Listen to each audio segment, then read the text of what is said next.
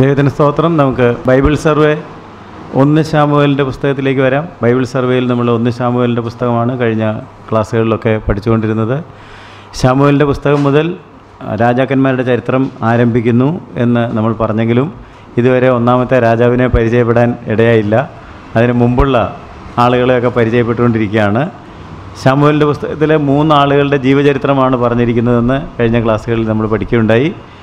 ശമൂവേലുണ്ട്, ശൗലുണ്ട്, ദാവീദുണ്ട്. ആദ്യത്തെ 8 അധ്യായത്തിൽ ശമൂവേൽ, 9 മുതൽ 15 വരെ ശൗൽ, 16 മുതൽ 31 വരെ ദാവീദ്. അപ്പോൾ അതിൽ ശമൂവേലിനെ കുറിച്ച് കഴിഞ്ഞ ക്ലാസ്സിൽ നമ്മൾ പഠിച്ചു തുടങ്ങിയിരുന്നു. ശമൂവേലിൻ്റെ അമ്മയുടെ കാര്യവും അമ്മയുടെ പ്രാർത്ഥനയും ശമൂവേലിൻ്റെ പ്രാർത്ഥനാ ജീവിതവും ശമൂവേൽ എങ്ങനെയൊക്കെയാണ് ദൈവത്തിന് വേണ്ടി തന്നെ ഏൽപ്പിച്ചു കൊടുത്തതെന്നും ദൈവം അവൻ്റെ കൂടെ ഇരുന്നതും അവൻ ദൈവത്തിന് വേണ്ടി ശുശ്രൂഷിച്ചതും ഒക്കെ പറയുകയുണ്ടായി. എന്നാൽ ശമൂവേലിനെ കുറിച്ച് വിശദമായിട്ട് പഠിക്കാൻ നമുക്ക് സമയം കിട്ടിയില്ല. അതുകൊണ്ട് ഇന്ന് ശമൂവേലിനെ കുറിച്ച് വളരെ വിശദമായിട്ടല്ല, വളരെ അത്യാവശ്യം അറിയേണ്ട ചില കാര്യങ്ങൾ, ബൈബിൾ സർവേ ആയതുകൊണ്ട് വളരെ അത്യാവശ്യം വേണ്ട കാര്യങ്ങൾ മാത്രം നമ്മളിപ്പോൾ നോക്കുന്നു. അതിനുശേഷം നമുക്ക് ദാവീദിനെക്കുറിച്ചും ശൗലിനെക്കുറിച്ചും ഒക്കെ പഠിക്കാനായിട്ടും കർത്താവിൽ ശരണപ്പെടാം. അപ്പം ശമൂവേലിനെ കുറിച്ച് ഏറ്റവും ആദ്യം പറഞ്ഞൊരു കാര്യം എന്താണെന്ന് ചോദിച്ചാൽ, ശമൂവേൽ ദൈവത്തിൻ്റെ വിശ്വസ്ത പ്രവാചകൻ. കഴിഞ്ഞ ക്ലാസ്സിൽ നമ്മളത് പറഞ്ഞാണ് നിർത്തിയത്. പുതിയ നിയമത്തിൽ ശമൂവേലിനെ കുറിച്ചുള്ള പരാമർശങ്ങൾ നമ്മൾ ചിലത് വായിക്കുകയുണ്ടായി. അപ്പോസ്തലപ്രവൃത്തി 3:24, 13:20, എബ്രായ ലേഖനം 11:32. ഇത് 3 കഴിഞ്ഞ ക്ലാസ്സിൽ വായിച്ച വാക്യങ്ങളാണ്. എല്ലാവരും ഓർക്കുന്നുണ്ടെന്ന് ഞാൻ കരുതുന്നു. നമുക്ക് വേണമെങ്കിൽ ഒരു വാക്യം വായിച്ച് മുമ്പോട്ട് പോകാം. അപ്പോസ്തലപ്രവൃത്തി 3:24. ശമൂവേൽ ആദിയായി സംസാരിച്ച പ്രവാചകന്മാർ ഒക്കെയും, പ്രവാചകന്മാരുടെ തലപ്പത്ത് ആദിയായ എന്ന് പറഞ്ഞ് വെച്ചിരിക്കുന്നത് ആരെയാണ്? ശമൂവേലിനെയാണ്. അതാണ് നമ്മൾ കണ്ട ഏറ്റവും പ്രധാനപ്പെട്ട കാര്യം. പക്ഷേ ശമൂവേലിനെ കുറിച്ച് ശമൂവേലിൻ്റെ പുസ്തകത്തിൽ തന്നെ പറഞ്ഞിരിക്കുന്ന ഒരു പ്രയോഗം നമ്മൾ നേരത്തെ വായിച്ചെങ്കിലും നിങ്ങളുടെ ശ്രദ്ധയിൽ പതിഞ്ഞോ എന്നെനിക്ക് സംശയമുണ്ട്. 1 ശമൂവേൽ 3-ാം അധ്യായത്തിൻ്റെ 20-ാം വാക്യം. ദാൻ മുതൽ ബേർശേബ വരെയുള്ള ഇസ്രായേലൊക്കെയും ശമൂവേൽ യഹോവയുടെ വിശ്വസ്ത പ്രവാചകൻ എന്ന് ഗ്രഹിച്ചു. യഹോവയുടെ വിശ്വസ്ത പ്രവാചകൻ, ആ പ്രയോഗമാണ് നമ്മൾ ശ്രദ്ധിക്കേണ്ടത്.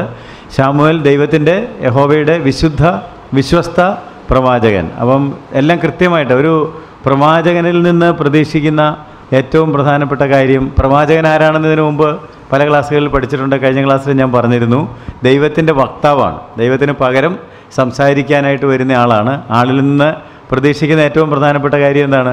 വിശ്വസ്തത. അല്ല, പണ്ട് കാലത്ത് നമ്മുടെ നാട്ടിലൊക്കെ രാജാക്കന്മാരുണ്ടായിരുന്നു. ഈ രാജാക്കന്മാർ ഒരു സന്ദേശം അറിയിക്കുന്നതിനായിട്ട് ആളുകളെ ദേശത്ത് അയക്കുമായിരുന്നു. അവർ പെരുമ്പറ കൊട്ടി ഈ സന്ദേശം അറിയിക്കും, ചിലടത്ത് എഴുതി വെക്കും. അപ്പോൾ അവരിൽ നിന്ന് പ്രതീക്ഷിച്ചിരുന്ന ഏറ്റവും പ്രധാനപ്പെട്ട കാര്യം രാജാവ് പറഞ്ഞ സന്ദേശം അതേപോലെ തന്നെ ജനത്തെ അറിയിക്കണമെന്നുള്ളതാണ്. അതനുസരിച്ചില്ലെങ്കിലും അത് തള്ളിക്കളഞ്ഞാലും ഒക്കെ ആര് നോക്കിക്കോളും? രാജാവ് നോക്കിക്കോളും. അത് ഈ പ്രസംഗിച്ച ആളുടെ, അറിയിച്ച ആളുടെ ഉത്തരവാദിത്വമല്ല. അതുകൊണ്ട് പ്രവാചകന്മാരിൽ നിന്ന് ദൈവം പ്രതീക്ഷിക്കുന്നത് ദൈവം തന്ന സന്ദേശം അതേപോലെ തന്നെ, നമ്മളൊക്കെ പ്രവാചകന്മാരാണ്, ദൈവത്തിൻ്റെ വക്താക്കളാണ്. അപ്പോൾ നമ്മളിൽ നിന്നും ദൈവം പ്രതീക്ഷിക്കുന്നത് ഇതിനു മുമ്പ് പഠിച്ചിട്ടുണ്ട്. 1 കൊരിന്ത്യ ലേഖനം 4-ാം അധ്യായത്തിൽ പറയുന്നുണ്ട്, നാം ദൈവത്തിൻ്റെ ഗ്രഹവിചാരകന്മാരാണ്. അവരിൽ ദൈവം അന്വേഷിക്കുന്നത് അവർ വിശ്വസ്തരായിരിക്കണം എന്നുള്ളതാണ്. അപ്പോൾ പ്രത്യേകിച്ച് പ്രവചനമാണെങ്കിൽ അവർ വിശ്വസ്തരായിരിക്കണം. ഇത് പണ്ട് മുതൽ ദൈവം പഠിപ്പിച്ചിരുന്ന ഒരു കാര്യമാണ്. നമുക്ക് ആവർത്തന പുസ്തകം 18-ാം അധ്യായത്തിൻ്റെ 18 മുതലുള്ള വാക്യങ്ങൾ വായിച്ചാൽ ആ കാര്യം ദൈവം എങ്ങനെയാണ് ഇവരെ പണ്ടേ പഠിപ്പിച്ചിരുന്നത് എന്നുള്ളതൊന്ന് കാണാനായിട്ട് സാധിക്കും. നിന്നെപ്പോലെ ഒരു പ്രവാചകനെ ഞാൻ അവർക്ക് അവരുടെ സഹോദരന്മാരുടെ ഇടയിൽ നിന്ന് എഴുന്നേൽപ്പിച്ച് എൻ്റെ വചനങ്ങളെ അവൻ്റെ നാവിന്മേലാക്കും. അപ്പോൾ ദൈവം ഒരു പ്രവാചകനെ എഴുന്നേൽപ്പിച്ച് വചനങ്ങളെ അവൻ്റെ നാവിന്മേൽ ആക്കും. ഞാൻ അവനോട് കൽപ്പിക്കുന്നതൊക്കെയും അവൻ അവരോട് പറയും. അവൻ എൻ്റെ നാമത്തിൽ പറയുന്ന എൻ്റെ വചനങ്ങൾ യാതൊരുത്തനെങ്കിലും കേൾക്കാതിരുന്നാൽ അവനോട് ഞാൻ ചോദിക്കും. കേൾക്കാതിരുന്നാൽ പറഞ്ഞവനല്ല ചോദിക്കേണ്ടത് ആരാണ്? ആരാണത് പറഞ്ഞു വിട്ടത്? അവനാണ്. അപ്പം നമ്മൾ പോസ്റ്റ്മാനോട് വഴക്കുണ്ടാക്കാന്ന് പറയുന്നു, പണ്ടാന്ന് പറഞ്ഞ പോലെ. പോസ്റ്റ്മാൻ മനസ്സിലായില്ലേ? ഇപ്പോൾ കുറവാണ്, എല്ലാം ഇമെയിൽ ആയതുകൊണ്ട് പോസ്റ്റ്മാൻ എന്ന് പറഞ്ഞാൽ എല്ലാവർക്കും പരിചയം കാണുകയില്ലെന്ന് എനിക്കറിയാം. എൻ്റെ പോസ്റ്റ്മാൻ പറഞ്ഞു ഞാൻ ബുക്ക് പോസ്റ്റ്മാൻ ആണെന്ന് പറഞ്ഞു. കാരണം ബുക്ക് പോസ്റ്റുകൾ മാത്രമേ ഇപ്പോൾ പ്രധാനമായിട്ട് പോസ്റ്റിൽ വരുന്നുള്ളതുകൊണ്ട് പുള്ളിയുടെ പേര് തന്നെ പുള്ളി എങ്ങനെയാക്കി മാറ്റി? ബുക്ക് പോസ്റ്റ്മാനാക്കി മാറ്റി. പിന്നെ സർക്കാരിൽ നിന്ന് വരുന്ന ചില ഓർഡറുകളോ എഴുത്തുകളോ ഒക്കെ ഉണ്ടായിരിക്കും. അപ്പോൾ അതിനകത്ത് നല്ല എഴുത്തുകളും കാണും, നമുക്ക് ചിലപ്പം കുഴപ്പമുണ്ടാക്കുന്ന എഴുത്തുകൾ കാണും. അതിന് കുഴപ്പക്കാരൻ പോസ്റ്റ്മാനാണോ? ഈ എഴുത്ത് ആരയച്ചോ അയാളാണ് ഉത്തരവാദി. അയാളും എഴുത്ത് കിട്ടിയ ആളും തമ്മിലാണ് കാര്യങ്ങൾ എന്ന് പറഞ്ഞ പോലെ പ്രവാചകൻ്റെ ദൗത്യം എന്ന് പറയുന്നത് ഇടയ്ക്ക് നിൽക്കുകയാണ്, സന്ദേശം എത്തിച്ചു കൊടുക്കുകയാണ്. അപ്പോൾ നമ്മൾ ദയവായിട്ട് പോസ്റ്റ്മാന്മാരോട് എന്ത് ചെയ്യരുത്, വഴക്കിടേണ്ട കാര്യമില്ല. അവരുടെ നിന്ന് എഴുത്ത് വാങ്ങി അവരെ പറഞ്ഞു വിട്ടേച്ചാൽ മതി. അപ്പം പ്രവാചകന്മാരും പ്രസംഗകരും ഒക്കെ ദൈവത്തിൻ്റെ ദൂത് കൊണ്ടുവരുന്നു എന്ന് മാത്രമേ ഉള്ളൂ. ദൂത് തന്ന ദൈവവും അത് ലഭിച്ച നമ്മളുമാണ് അതിനകത്ത് ഏറ്റവും. അപ്പോൾ ആ കാര്യത്തിൽ ആ വാക്കുകൾ കേൾക്കുന്നില്ലെങ്കിൽ ഞാൻ അവനോട് ചോദിക്കും. നമ്മൾ നോർമലായിട്ട് ചിന്തിച്ചാൽ അറിയാം, നമ്മൾ ആരും പോസ്റ്റ്മാനോട് വഴക്കുണ്ടാക്കാൻ ആഗ്രഹിക്കുന്നില്ല. എന്തെങ്കിലും പൈസയൊക്കെ കൊടുത്ത് സമാധാനിപ്പിച്ച് സന്തോഷിപ്പിച്ച് വിടുകയുള്ളൂ, അല്ല വഴക്കടിക്കാൻ നിൽക്കുന്നില്ല. പോസ്റ്റ്മാൻ്റെ ഉത്തരവാദിത്വം എന്താണെന്ന് ചോദിച്ചാൽ എഴുത്ത് തോട്ടിക്കളയാതെ എവിടെയെങ്കിലുമൊക്കെ കൊണ്ട് വലിച്ചെറിഞ്ഞ് കളയാതെ എന്ത് ചെയ്യണം, അത് കൃത്യമായിട്ട് അഡ്രസ്സിക്ക് എത്തിച്ചു കൊടുക്കണം. അപ്പോൾ അതുപോലെ പ്രവാചകന്മാരെ വെച്ചിരുന്നു. നമുക്ക് ബാക്കി വാക്യങ്ങളും കൂടെ വായിക്കാം. 18-ാം വാക്യമാണ് ഇപ്പോൾ നിങ്ങൾ വായിച്ച് കേട്ടത്. 19 മുതലുള്ള വാക്യങ്ങൾ വായിച്ചാൽ, അവൻ എൻ്റെ നാമത്തിൽ പറയുന്ന എൻ്റെ വചനങ്ങൾ യാതൊരുത്തിനെങ്കിലും കേൾക്കാതിരുന്നാൽ അവനോട് ഞാൻ ചോദിക്കും. എന്നാൽ ഒരു പ്രവാചകൻ ഞാൻ അവനോട് കൽപ്പിക്കാത്ത വചനം എൻ്റെ നാമത്തിൽ അഹങ്കാരത്തോടെ പ്രസ്താവിക്കുകയോ. അപ്പം അങ്ങനെ സംഭവിക്കാം. പറയാത്ത വചനങ്ങൾ പറഞ്ഞു എന്നും പറയുകയും ചെയ്യാം. അങ്ങനെ പറഞ്ഞാൽ അന്യദൈവങ്ങളുടെ നാമത്തിൽ സംസാരിക്കുകയോ ചെയ്താൽ ആ പ്രവാചകൻ മരണശിക്ഷ അനുഭവിക്കണം.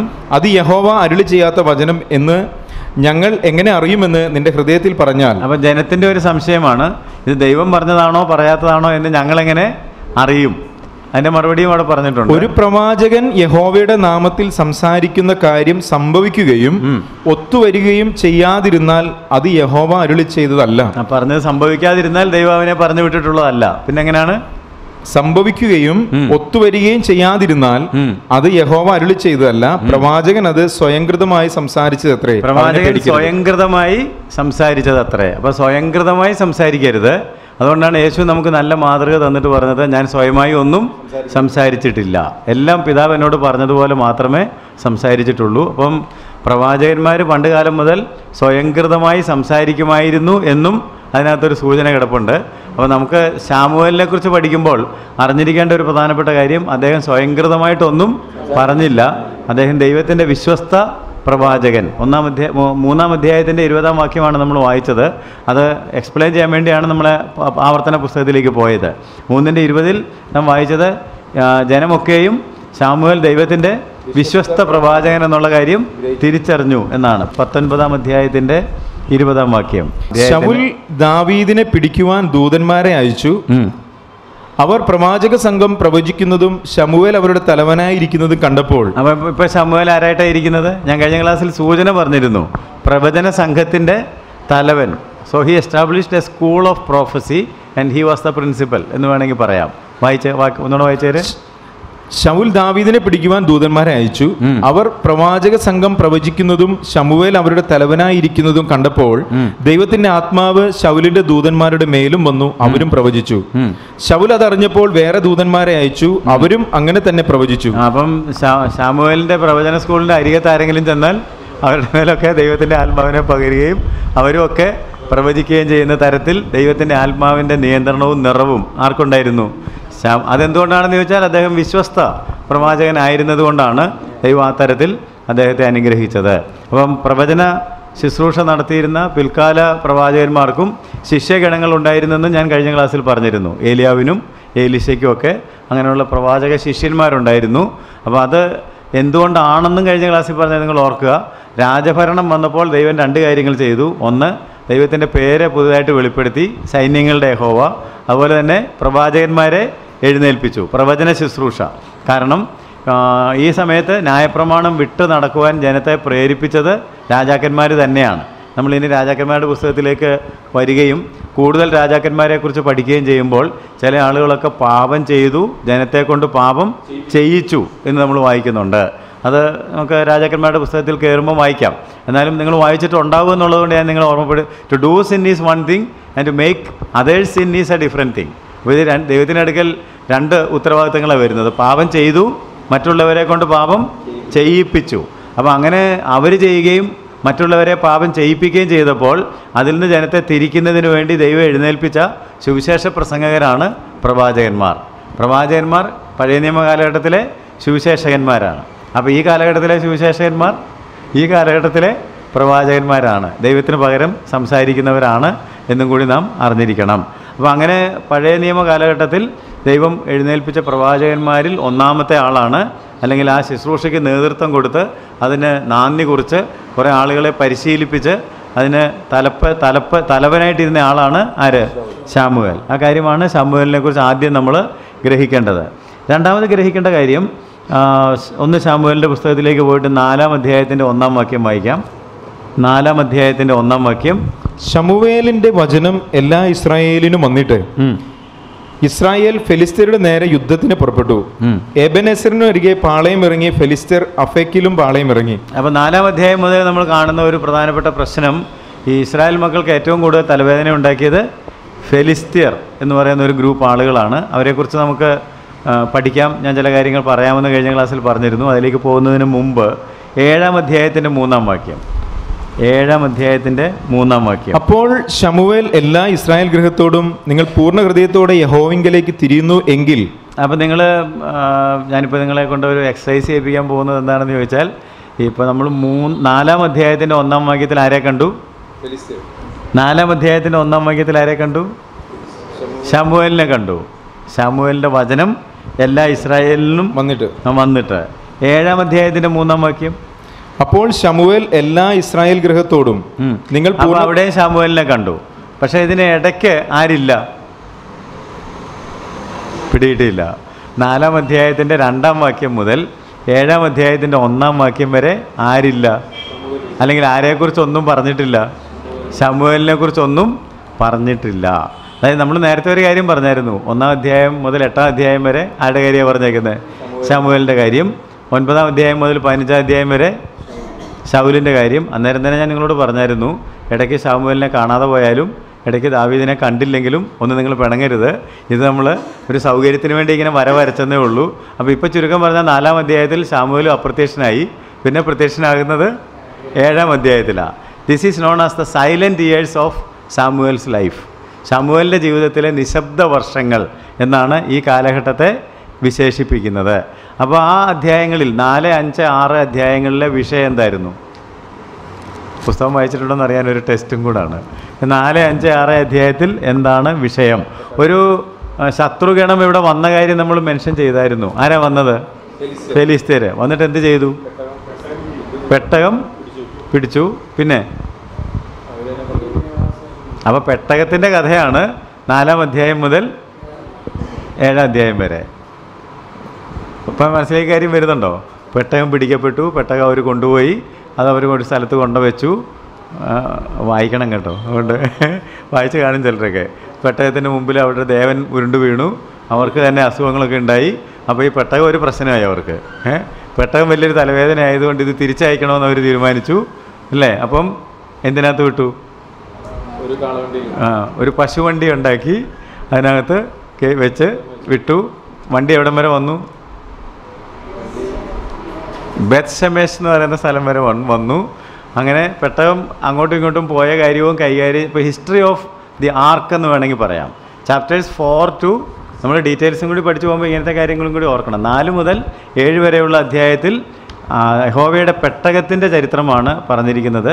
ശമൂവേലിനെ കുറിച്ച് ഒരക്ഷരം പോലും പറഞ്ഞിട്ടില്ല. അതുകൊണ്ട് ശമൂവേലിൻ്റെ ജീവചരിത്രം പഠിക്കുമ്പോൾ 4-ാം അധ്യായം മുതൽ 7-ാം അധ്യായം വരെ നിശബ്ദ വർഷങ്ങൾ, സൈലൻറ്റ് ഇയേഴ്സ്. അപ്പോൾ നിശബ്ദ വർഷങ്ങൾ എന്ന് പറഞ്ഞപ്പം നിങ്ങൾക്ക് അത്ര അങ്ങ് ഇഷ്ടപ്പെട്ടില്ല എന്ന് നിങ്ങളുടെ മുഖഭാവം ഇരിപ്പോ കാണുമ്പോൾ എനിക്ക് മനസ്സിലാവുന്നുണ്ട്. അത്ര നിശബ്ദമൊന്നും അല്ല എന്നൊരു ഭാവം ചിലരുടെ മുഖത്ത് കാണുന്നത് കൊണ്ട് നിശബ്ദതയ്ക്ക് കാരണമുണ്ടോ എന്ന് അറിയണമെങ്കിൽ 7-ാം അധ്യായത്തിൻ്റെ 2-ാം വാക്യം മാത്രം ഒന്ന് വായിച്ചാൽ മതി. പെട്ടകം കിര്യത്ത് യയാരീമിൽ ആയിട്ട് ഏറിയ കാലം 20 സംവത്സരം തന്നെ കഴിഞ്ഞു. അപ്പോൾ ഈ അധ്യായങ്ങൾ തമ്മിലുള്ള ഗ്യാപ്പ് എത്ര കൊല്ലമാണ്? ഇറ്റ്സ് എന്താ ഒരു 20 കൊല്ലം എന്ന് പറയുന്ന ഒരു ഗൗരവമായ കാലഘട്ടം തന്നെയാണ്. 20 കൊല്ലത്തേക്ക് ശമൂവേലിനെ കുറിച്ച് ഒന്നും പറഞ്ഞില്ലെന്ന് പറഞ്ഞാൽ അത് ഗൗരവമുള്ള കാര്യമല്ലേ? തീർച്ചയായിട്ടും ഗൗരവമുള്ള കാര്യമാണ്. അപ്പം ആ 20 കൊല്ലക്കാലം എന്താണ് ശമൂവേലിൻ്റെ ജീവിതത്തിൽ സംഭവിച്ചതെന്നുള്ളത് പുസ്തകം രേഖപ്പെടുത്തുന്നില്ല. മിക്കവാറും അദ്ദേഹം സ്കൂൾ നടത്തുകയായിരുന്നായിരിക്കണം അല്ലേ? പ്രധാനമായിട്ടും എന്ത് നടത്തി കാണും? പ്രവചന ശുശ്രൂഷയിൽ ഇവർ തെറ്റായ അതായത് ഇവിടെ നടന്ന കാര്യം കൂടി നിങ്ങൾ ചിന്തിക്കണം. ഞാൻ ഓരോ അധ്യായം വായിച്ച് പഠിപ്പിക്കുന്നില്ല. The people try to represent the arc instead of presenting God. ദൈവത്തെ പ്രസൻറ്റ് ചെയ്യേണ്ട സ്ഥാനത്ത് ദൈവം ഇതിൽ കാണും ഇതുവഴി വരും എന്ന് വിചാരിച്ച് ഒരു ഉപകരണം ദൈവത്തിന് പകരം വെക്കാൻ ശ്രമിക്കുകയാണ് ചെയ്യുന്നത്. എന്തിനാ പെട്ടകം ഒരു യുദ്ധസ്ഥലത്ത് കൊണ്ടുപോയത്? കൊണ്ടുപോകാമായിരുന്നോ? അതവിടെ കൊണ്ടുപോകേണ്ടതായിരുന്നോ? അല്ല. എന്തിനാ കൊണ്ടുപോയത്? ജയിക്കാൻ. അപ്പോൾ അവരെന്താ പ്രതീക്ഷിച്ചത്? ഇത് കൊണ്ടുപോയാൽ യുദ്ധം ജയിക്കും, കാരണം ഇതുള്ളിടത്തൊക്കെ ദൈവമുണ്ട്. അപ്പോൾ ദൈവത്തിന് സബ്സ്റ്റിറ്റ്യൂട്ടായിട്ട് ഇതുപോലാണ് ഇപ്പോൾ ആളുകൾ മുടി മുറിച്ചുകൊണ്ട് പോകുന്നു, വസ്ത്രം മുറിച്ചുകൊണ്ട് പോകുന്നു. മനസ്സിലായില്ലെന്ന് തോന്നുന്നു. ചില ആളുകൾ ദൈവത്തിൻ്റെ ആളുകളായിരുന്നെന്ന് ഒരു ധാരണ ഉണ്ടായിക്കഴിഞ്ഞാൽ അതിൻ്റെ ഒരു പല്ല് കിട്ടിയാലും തിരക്കേടില്ല, തുണിയുടെ ഒരു കഷ്ണം കിട്ടിയാലും കുഴപ്പമില്ല, അതിവിടെ കൊണ്ട് വെച്ചിട്ടുണ്ടെങ്കിൽ പിന്നെ അത് വണങ്ങിയും മുത്തിയും അതിൽ നിന്ന് രക്ഷപ്പെട്ടുമൊക്കെ അത്ഭുതങ്ങൾ, സിദ്ധികൾ, അടയാളങ്ങൾ എന്നൊക്കെ പറഞ്ഞ് നമ്മളിങ്ങനെ. നിങ്ങൾ ഈ നാട്ടിലല്ലേ ജീവിക്കുന്നത്? അതെ, തീർച്ചയായിട്ടും. ഞാനെങ്കിലും നാട്ടിലിങ്ങനെയൊക്കെ കണ്ടിട്ടുണ്ട്, അതുകൊണ്ട് പറഞ്ഞതാണ്. അപ്പോൾ നമ്മൾ മനസ്സിലാക്കേണ്ട ഒരു കാര്യം, ദൈവത്തിന് പകരം ദൈവത്തിൻ്റെ പെട്ടകം പോലും ഉപകരിക്കുകയല്ല. ദൈവത്തിന് പകരം ദൈവം മാത്രം അല്ലേ?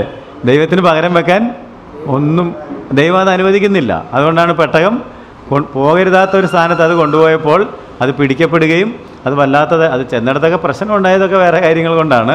ഏതാണെങ്കിലും അപ്പോൾ ആൾ വിചാരിച്ചേക്കുന്നത് അതെല്ലാം ഭയങ്കര ദൈവത്തിൻ്റെ പ്രവൃത്തിയായിരുന്നതൊക്കെയാണ്. അത് നമുക്ക് വേണമെങ്കിൽ പിന്നെ പഠിക്കാം.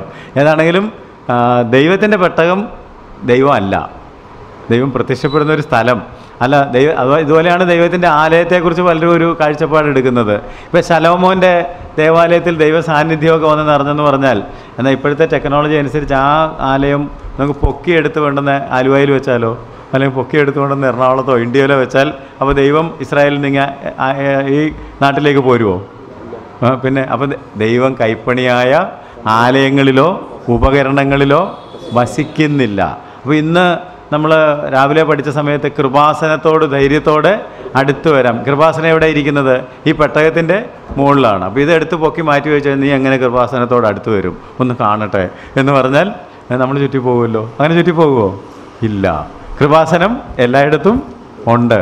നമ്മുടെ വീടിൻ്റെ ബെഡ്റൂമിലും നമ്മുടെ വീടിൻ്റെ ഡ്രോയിങ് റൂമിലും നമ്മുടെ പ്രാർത്ഥനാ മുറിയിലും എല്ലാം എന്തുണ്ട്? കൃപാസനം. അതൊരു ആർക്കിൻ്റെ മുകളിൽ മാത്രമല്ല.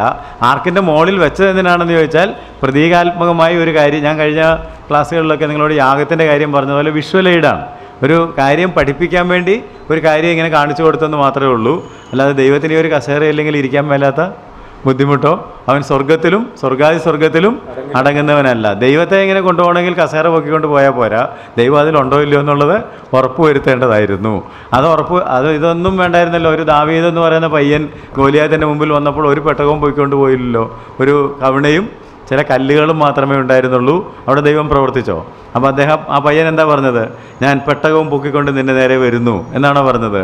അല്ല, നീ നിന്ദിച്ച യഹോവയുടെ നാമത്തിൽ ഞാൻ നിൻ്റെ നേരെ. അപ്പോൾ അവൻ്റെ ഉള്ളിൽ ഈ ദൈവത്തിൻ്റെ നാമം ഉണ്ടായിരുന്നു. അവൻ്റെ ഉള്ളിലാണ് ഇതിരുന്നത്, അല്ലാതെ ഒരു പെട്ടകത്തിൻ്റെ മുകളിലല്ല ഇരുന്നത്. അതുകൊണ്ട് നമ്മൾ അതിൽ നിന്ന് തന്നെ ചില കാര്യങ്ങളെല്ലാം പഠിക്കാനുണ്ട്. 4-ാം അധ്യായം മുതൽ 7-ാം അധ്യായം വരെ പെട്ടകത്തിൻ്റെ ചരിത്രമാണ്. അപ്പോൾ നിങ്ങൾ പഠിക്കണമെന്ന് പറയാനാണ് ഇതൊക്കെ പറഞ്ഞത് കേട്ടോ. ഞാൻ പഠിപ്പിക്കുന്നില്ല, നിങ്ങൾ പഠിക്കണം എന്ന്. സർവേ ക്ലാസ് ആയതുകൊണ്ട് I am not going to teach everything. അതാണ് അവിടുത്തെ സംഭവം. അപ്പോൾ നമ്മളിപ്പോൾ പഠിക്കുന്ന ആരെക്കുറിച്ചാണ്? ഞാൻ ആരെക്കുറിച്ച് പഠിപ്പിക്കാമെന്നാണ് പറഞ്ഞത്? ശമൂവേലിനെ കുറിച്ച്. അപ്പോൾ ശമൂവേലിൻ്റെ ലൈഫിലേക്ക് വരുമ്പോൾ this period, this 20 years known as silent years in the life of ശമൂവേൽ. ശമൂവേലിൻ്റെ ജീവിതത്തിലെ നിശബ്ദ വർഷങ്ങളെന്നാണ് ഈ വർഷങ്ങൾ അറിയപ്പെടുന്നത്. 7-ാം അധ്യായത്തിൻ്റെ 3-ാം വാക്യം വീണ്ടും വായിക്കാം. 7-ാം അധ്യായത്തിൻ്റെ 3-ാം വാക്യം വായിക്കാം. അപ്പോൾ ശമൂവേൽ എല്ലാ ഇസ്രായേൽ ഗൃഹത്തോടും, നിങ്ങൾ പൂർണ്ണ ഹൃദയത്തോടെ യഹോവയിലേക്ക് തിരിയുന്നുവെങ്കിൽ അന്യദൈവങ്ങളെയും അസ്തോരത് പ്രതിഷ്ഠകളെയും നിങ്ങളുടെ ഇടയിൽ നിന്ന് നീക്കിക്കളഞ്ഞ്. അപ്പോൾ ശമൂവേൽ ഒരു ജഡ്ജായിട്ടും പ്രവർത്തിച്ചിട്ടുണ്ട്. പ്രവാചകൻ മാത്രമായിരുന്നില്ല, അദ്ദേഹം ആരുമായിരുന്നു? ന്യായാധിപനും ആയിരുന്നു. അവസാനത്തെ ന്യായാധിപനാണല്ലോ. അപ്പം 7-ാം അധ്യായം മുതൽ 8-ാം അധ്യായത്തിൻ്റെ 22-ാം വാക്യം വരെ അദ്ദേഹം ഒരു ന്യായാധിപൻ എന്നുള്ള നിലയിൽ എന്തെല്ലാം കാര്യങ്ങൾ ചെയ്തെന്നുള്ള കാര്യമാണ് പറഞ്ഞിരിക്കുന്നത്. 7-ാം അധ്യായത്തിൻ്റെ 15-ാം വാക്യം മുതൽ നമുക്കൊന്ന് വായിക്കാം.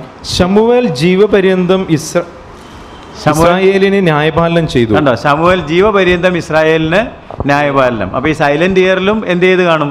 ഞാനൊരു കാര്യം പറഞ്ഞുകൊണ്ട് നിങ്ങൾ മിക്കവാറും മറ്റേത് വിട്ട് കാണുമെന്ന് എനിക്കൊരു പേടി. ശമൂവേൽ ഈ സൈലൻറ്റ് ഇയർ, നിശബ്ദ വർഷങ്ങളിൽ എന്ത് ചെയ്തെന്നാണ് ഞാൻ നേരത്തെ പറഞ്ഞത്?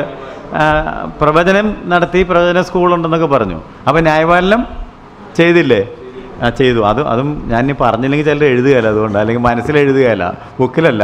അപ്പം ഈ സൈലൻറ്റ് ഇയറിൽ 2 കാര്യങ്ങളും ചെയ്തിട്ടുണ്ട്. ഇസ്രായേലിന് ന്യായപാലനവും ചെയ്തു, കാരണം അദ്ദേഹം ന്യായാധിപനായിരുന്നു.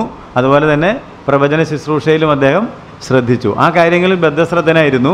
ഇവർ ചെയ്ത അബദ്ധങ്ങളിലൊന്നും ചെന്ന് കൂടിയില്ലെന്ന് മാത്രമേ ഉള്ളൂ. അബദ്ധം എന്ന് പറഞ്ഞാൽ ഈ പെട്ടകം കൊണ്ടുപോയതും അതിൻ്റെ പിന്നാലെ അവർ നടത്തിയ കാര്യങ്ങളിലൊന്നും ഇടപെടാൻ ശമൂവേൽ പോകുന്നില്ല. അത് അവർ ചെയ്ത് പഠിക്കട്ടെ എന്ന് വെച്ചാൽ അവരെ വിടുകയും ദൈവത്തിൻ്റെ കൂടെ സമയം ചെലവഴിക്കാനും അതുപോലെ തന്നെ ജനത്തെ ശരിയായ തരത്തിൽ പരിപാലിക്കാനും അദ്ദേഹം ശ്രദ്ധിച്ചു. നമുക്ക് 15, 16, 17 വാക്യങ്ങൾ ഒന്നുകൂടെ വായിക്കാം. ശമൂവേൽ ജീവപര്യന്തം ഇസ്രായേലിനെ ന്യായപാലനം ചെയ്തു. അവൻ ആണ്ടുതോറും ബഥേലിലും ഗിൽഗാലിലും മിസ്പയിലും ചുറ്റി സഞ്ചരിച്ചു. അവിടങ്ങളിൽ വെച്ചു ഇസ്രായേലിനെ ന്യായപാലനം ചെയ്തു രാമയിലേക്ക് മടങ്ങിപ്പോകും. അവിടെയായിരുന്നു അവന്റെ വീട്. അവിടെ വെച്ച് അവൻ ഇസ്രായേലിന് ന്യായപാലനം നടത്തി വന്നു. യഹോവയ്ക്ക് അവിടെ ഒരു യാഗപീഠവും പണിതിരുന്നു. അപ്പോൾ എന്തായിരുന്നു ശമൂവേലിൻ്റെ പ്രവർത്തന ശൈലി? ന്യായാധിപനായ ശമൂവേലിൻ്റെ പ്രവർത്തന ശൈലി എന്തായിരുന്നു? ആർക്കെങ്കിലും ഇവിടെ ആരോ എങ്ങനെയാണ്? മൊബൈൽ കോടതിയായിരുന്നു അല്ലേ? മൊബൈൽ കോടതി കണ്ടിട്ടില്ലേ? എന്ന് പറഞ്ഞാൽ എല്ലാവർക്കും അങ്ങോട്ട് ചെല്ലാൻ ബുദ്ധിമുട്ടാകുമ്പോൾ അദ്ദേഹം ഇങ്ങോട്ട്, കാരണം ഏതാ എളുപ്പമെന്ന് നിങ്ങൾ ചിന്തിച്ചാൽ മതി. പ്രശ്നങ്ങളുള്ള ആളുകളൊക്കെ താമസിച്ച സ്ഥലത്തിൻ്റെ പേരുണ്ടല്ലോ, എവിടെ താമസിച്ചിരുന്നത്? രാമയിൽ അദ്ദേഹത്തിൻ്റെ വസതിയിൽ വെച്ചും. ഒന്നുകൂടെ വായിച്ച വാക്യങ്ങൾ ശ്രദ്ധിച്ച് കേൾക്കുക. ശമൂവേൽ ജീവപര്യന്തം ഇസ്രായേലിനെ ന്യായപാലനം ചെയ്തു. അവൻ ആണ്ടുതോറും ബഥേലിലും ഗിൽഗാലിലും മിസ്പയിലും ചുറ്റി സഞ്ചരിച്ചു. അത് പ്രധാനപ്പെട്ട സിറ്റീസ് ആൻഡ് ടൗൺസ് ആണ്. അവിടെ എല്ലാം ചുറ്റി സഞ്ചരിച്ചു. അവിടങ്ങളിൽ വെച്ച് ഇസ്രായേലിനെ ന്യായപാലനം ചെയ്തിട്ട് രാമയിലേക്ക് മടങ്ങിപ്പോരും. എങ്ങോട്ട് മടങ്ങിപ്പോകും? രാമയിലേക്ക്. അവിടെയായിരുന്നു അവന്റെ വീട്. അവിടെ വെച്ച് അവൻ ഇസ്രായേലിന് ന്യായപാലനം നടത്തി വന്നു. അപ്പോൾ അവിടെയാണ് വീട്, അവിടെയാണ് ന്യായപാലനം നടത്തുന്ന സ്ഥലം. അപ്പോൾ നമ്മൾ ഒരു കാര്യം കാണണമെങ്കിൽ കാസർഗോഡുകാരൻ എവിടെ പോകണം? ഇപ്പം തിരുവനന്തപുരത്ത് പോകണം. തലസ്ഥാനം അവിടെ അല്ലേ? അപ്പം അല്ല രാജ്യത്തിൻ്റെ കാര്യമാണെങ്കിൽ ന്യൂഡൽഹി. അതിനാണ് കേരള എക്സ്പ്രസ് ഒക്കെ ഇട്ടേക്കുന്നത്. കേരളത്തിൽ നിന്നുള്ള എല്ലാ ദിവസവും ഡൽഹിയിൽ വന്ന് പ്രശ്നം തീർത്ത് പോരട്ടെ. അത് എളുപ്പമുള്ളൊരു കാര്യമല്ല. അതിനേക്കാൾ എളുപ്പം നമ്മുടെ പ്രധാനമന്ത്രി ഒന്ന് ചുറ്റി സഞ്ചരിക്കുകയാണെങ്കിൽ, അല്ലെങ്കിൽ ഒരു മൊബൈൽ കോടതി. അതുകൊണ്ടാണല്ലോ ഇപ്പോൾ നമുക്ക് എറണാകുളത്ത് എന്തിനാ ഹൈക്കോർട്ട് വെച്ചിരിക്കുന്നത്? തിരുവനന്തപുരത്ത് ഒരു ബെഞ്ച് വേണം. അപ്പോൾ ഇവിടുത്തെ ആൾ പറയുന്ന ബെഞ്ച് തരികയില്ല, ബെഞ്ച് ഇവിടെ തന്നെ ഇടുകയുള്ളൂ എന്നൊക്കെ പറഞ്ഞ് നിങ്ങളിതൊക്കെ വായിക്കുന്നുണ്ടാവുമെന്ന് ഞാൻ വിചാരിക്കുന്നു. അപ്പോൾ ഇതിൻ്റെ ലക്ഷ്യം എന്താണെന്ന് ചോദിച്ചാൽ ജനത്തിന് സൗകര്യപ്രദമായ രീതിയിൽ ഭരണം ലഭിക്കണമെന്നുള്ളതാണ്. അപ്പോൾ ജനങ്ങൾക്ക് റീച്ചബിൾ ആയിട്ടുള്ള ഒരു സ്ഥലത്ത് ഇദ്ദേഹം ഉണ്ടെങ്കിൽ മാത്രമേ പ്രശ്നങ്ങളൊക്കെ, അന്ന് യാത്രാ സൗകര്യങ്ങളും മറ്റും വളരെ വിരളമായിരുന്നതുകൊണ്ട് എല്ലാവർക്കും രാമയിൽ വരിക എന്നുള്ളത് എളുപ്പമായിരുന്നില്ല. അതുകൊണ്ട് ഇദ്ദേഹം എന്ത് ചെയ്തു? ദേശത്ത് ചുറ്റി സഞ്ചരിച്ച്. അപ്പോൾ ഞാൻ പറഞ്ഞതിൻ്റെ അർത്ഥം മൊബൈൽ കോടതി നമ്മുടെ സർക്കാരിൻ്റെ കണ്ടുപിടുത്തമൊന്നുമല്ല. ഇതൊക്കെ നേരത്തെ തന്നെ ബൈബിളിൽ ഉണ്ടെന്നുള്ള കാര്യമൊന്നും ഓർപ്പിച്ചെന്ന് മാത്രമേ ഉള്ളൂ. ദൈവം അങ്ങനെ തന്നെയാണ്. ദൈവം അവിടെ തന്നെ ഇരിക്കാതെ ഇവിടെ വന്ന് നമ്മുടെ കൂടെ സഞ്ചരിക്കുകയും നമ്മുടെ കൂടെ കാര്യങ്ങൾ ചെയ്യുകയും ചെയ്യുന്ന ജനകീയനാണ് ദൈവം. ജനകീയനാണ് ശമൂവേൽ അല്ലേ? നിങ്ങൾ വിചാരിച്ചത് ഉമ്മൻചാണ്ടിയൊക്കെയാണ് ജനകീയ മുഖ്യമന്ത്രി. അദ്ദേഹം ജനങ്ങളുടെ ഇടയിലേക്ക് ഇറങ്ങിച്ചെല്ലും. ശമൂവേലിനെ കണ്ടിട്ടായിരിക്കണം ഇവരൊക്കെ ഈ പരിപാടികൾ പഠിച്ചതെന്നാണ് എൻ്റെ വിചാരം. ഏതാണെങ്കിലും നിങ്ങൾ ഉറങ്ങാതിരിക്കാൻ ഞാൻ പറഞ്ഞെന്നുള്ളതേ ഉള്ളൂ. ശമൂവേലിൻ്റെ കാര്യം എന്താണെന്ന് മനസ്സിലാക്കിയാണ്. അദ്ദേഹം വിവിധ പട്ടണങ്ങളിൽ കൂടി സഞ്ചരിച്ച് അവിടെയുള്ള ആളുകളെ കൂട്ടി. അപ്പോൾ അദ്ദേഹത്തിൻ്റെ ഒരു പ്രവർത്തന ശൈലി സർക്യൂട്ട് കോർട്ട് എന്ന് വേണമെങ്കിൽ പറയാം. അദ്ദേഹം സഞ്ചരിക്കുന്ന ഒരു ന്യായാധിപനായിരുന്നു. ഒരു സ്ഥലത്ത് തന്നെ ഇരിക്കുകയല്ല, ജനങ്ങളുടെ പ്രശ്നങ്ങളിലേക്ക് ഇറങ്ങിച്ചെന്ന്. നമുക്കൊരു മോഡലാണത്. നമ്മളെല്ലാവരും നമ്മുടെ അടുത്ത് വന്ന് ഒരു ഗ്ലോബൽ വർഷിപ്പ് സെൻറ്റർ നമുക്കിവിടെ ഉണ്ട്. എല്ലാവരും ഇവിടെ വന്ന് പ്രസംഗം കേട്ടോണമെന്നല്ല. നമ്മളും അവരുടെ ഇടയിലേക്ക് എന്ത് ചെയ്യണം? ഇറങ്ങി ജനത്തിൻ്റെ ഇടയിലേക്ക് ഇങ്ങോട്ട് വരാൻ പറ്റാത്തവർ കാണും. അവരുടെ അടുത്തേക്ക് നമ്മൾ എന്ത് ചെയ്യണം? അങ്ങോട്ട് ചെല്ലണം. അങ്ങോട്ട് ചെന്ന് ശമൂവേലിൻ്റെ നല്ല മാതൃക നമ്മൾ അനുകരിക്കേണ്ടതാണ്. അങ്ങനെയാണ് ശമൂവേൽ ജനത്തിന് ന്യായപാലനം ചെയ്തിരുന്നത്. എന്നാൽ നമ്മൾ 8-ാം അധ്യായത്തിൻ്റെ 22-ാം വാക്യം വായിക്കാം. 22 വരെയാണെന്നാണല്ലോ ഞാൻ പറഞ്ഞത്. യഹോവ ശമൂവേലിനോട് അവരുടെ വാക്ക് കേട്ട് അവർക്കൊരു രാജാവിനെ വാഴിച്ചു കൊടുക്കുക എന്ന് കൽപ്പിച്ചു. അതോടുകൂടി ശമൂവേലിന്റെ ദൗത്യം തീരുകയാണ്. അവർക്കൊരു രാജാവിനെ വാഴിച്ചു കൊടുക്കുക എന്ന് കൽപ്പിച്ചു. ശമൂവേൽ ഇസ്രായേലിനോട് നിങ്ങൾ ഓരോരുത്തൻ താന്താന്റെ പട്ടണത്തിലേക്ക് പൊയ്ക്കൊള്ളുവിൻ എന്ന് പറഞ്ഞു. ബെന്യാമിൻ ഗോത്രത്തിൽ കീശ് എന്നു പേരുള്ള ഒരു ധനികൻ ഉണ്ടായിരുന്നു. അപ്പം ന്യായാധിപന്മാരുടെ ഭരണത്തിൽ നിന്ന് പതുക്കെ എങ്ങോട്ട് കാര്യങ്ങൾ മാറുന്നു? രാജഭരണത്തിലേക്ക്. അപ്പോൾ അധ്യായം മാറുന്നു. 9-ാം അധ്യായത്തിലേക്ക് നമ്മൾ വരുന്നു. ആളുടെ പ്രാധാന്യം പോയി നമ്മൾ അടുത്ത ആളിലേക്ക് മാറുകയാണ്. എന്നാൽ 8-ാം അധ്യായത്തിൻ്റെ 5-ാം വാക്യം വായിക്കാം. 8-ാം അധ്യായത്തിൻ്റെ 5-ാം വാക്യം. അവനോട് നീ വൃദ്ധനായിരിക്കുന്നു, നിന്റെ പുത്രന്മാർ നിന്റെ വഴിയിൽ നടക്കുന്നില്ല. ആകയാൽ സകല ജാതികൾക്കുമുള്ളതുപോലെ ഞങ്ങൾ ഭരിക്കേണ്ടതിന് ഞങ്ങൾക്കൊരു രാജാവിനെ നിയമിച്ചു തരണമെന്ന് പറഞ്ഞു. അതവരുടെ ഡിമാൻഡാണ്. 7-ാം വാക്യം. 8-ാം അധ്യായത്തിൽ യഹോവ ശമൂവേലിനോട് അരുളി ചെയ്ത് എന്തെന്നാൽ, ജനം നിന്നോട് പറയുന്ന സകലത്തിലും അവരുടെ അപേക്ഷ കേൾക്കുക. അവർ നിന്നെയല്ല, ഞാൻ അവരെ ഭരിക്കാതെ വണ്ണം എന്നെ അത്രേ ത്യജിച്ചിരിക്കുന്നത്. അപ്പം ദൈവത്തെ ത്യജിച്ചു. അവർക്ക് ചുറ്റുമുള്ള ജാതികൾക്കുള്ളതുപോലെ ഒരു രാജാവിനെ വേണമെന്നവർ ആവശ്യപ്പെട്ടു. അങ്ങനെ നിയമിച്ചു കൊടുക്കാൻ ദൈവം അനുവാദം കൊടുത്തു. ബേസിക്കായിട്ട് ഈ ദൗത്യങ്ങളാണ് ആര് ചെയ്തത്? ശമൂവേൽ ചെയ്തത് എന്ന് മനസ്സിലാക്കിയിട്ട് ബാക്കി സെൽഫ് സ്റ്റഡിക്കായിട്ട്, സ്വയം പഠനത്തിനായിട്ട് വിടുകയാണ്. നിങ്ങൾ ആ കാര്യങ്ങളൊക്കെ പഠിക്കണം.